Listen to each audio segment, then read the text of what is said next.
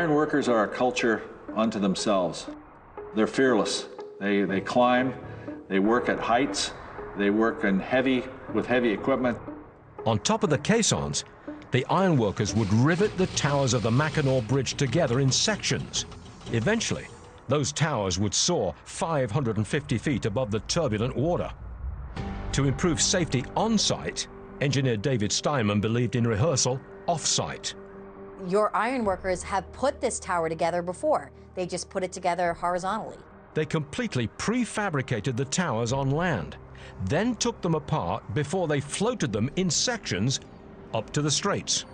But the work down on the water was not over yet. The entire structure depended on base plates that were just 4 inches thick. It is critical, because if this base plate isn't set straight and true, your column is not going to be set straight and true. Leveling the base plates was a harrowing job.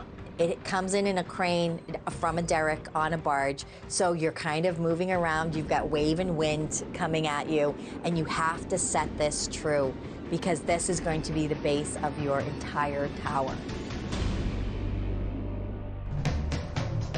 Once the plates were secure, ironworkers were ordered to mount the first tower sections from the same barge, but the rolling deck made it impossible. They stop using the barge, and they start using what's called a creeper. And a creeper is a boom that's actually mounted to the tower itself, and it builds its pieces up. All summer and into the fall, the workers inched up and into the Michigan sky, bolting in place 13,000 tons of steel. The topmost piece was installed 552 feet above the straits.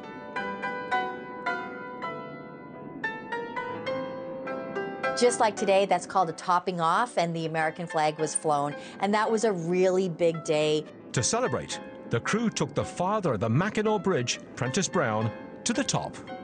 He's kind of surprised when the steel workers say to him, "Oh, you're coming up to the top of the tower."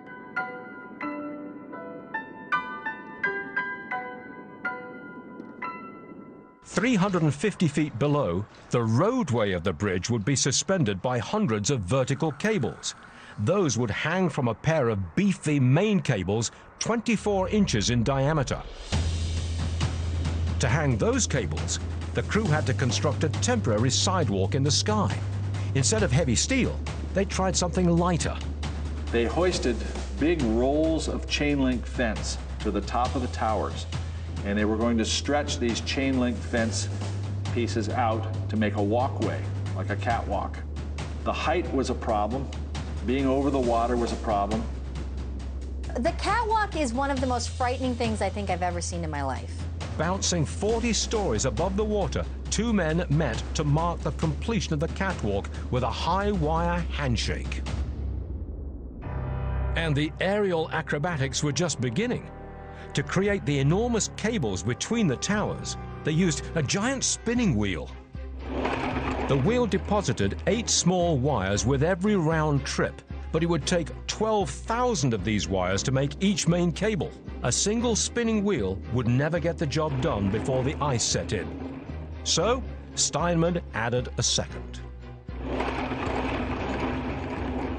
One would run north to south, one would run south to north, and they would always meet right in the middle. It was that highly defined an operation.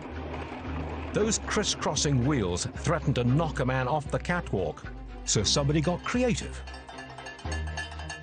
They put a cowbell on the spinning wheel so that every time it rotated, there would be this clanking of the cowbells to alert workers.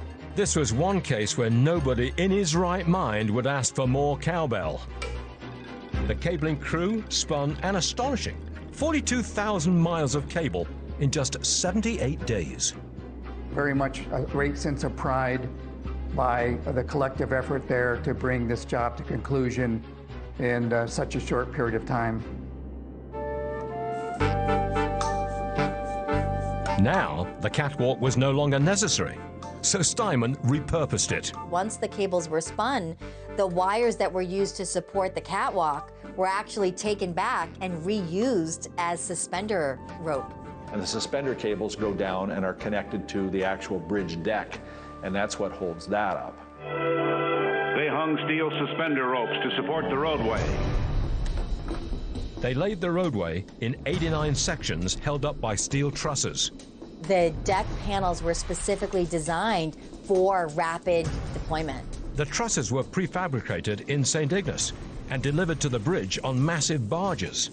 Once they were suspended precisely in place, they had to be filled with concrete, one section at a time. Instead of you having to have a wooden form that you poured the concrete in, it was a steel plate that was part of your structure. But the updrafts off the straits were brutal. A 4-lane concrete roadway would act like a sail, and one harrowing image from a suspension bridge out west was seared into everyone's mind. The bridge shook so badly, and there were cars on it, and it finally just disintegrated.